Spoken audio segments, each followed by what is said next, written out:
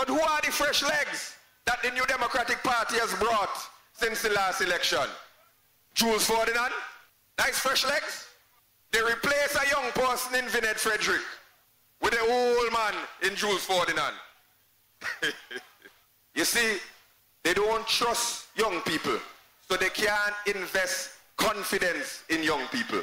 In our party, even if you have a seat and we see some young people coming along, we tell the older comrades, comrade, it is time to make way for some younger people and some fresh legs, even though we are the party that is in power.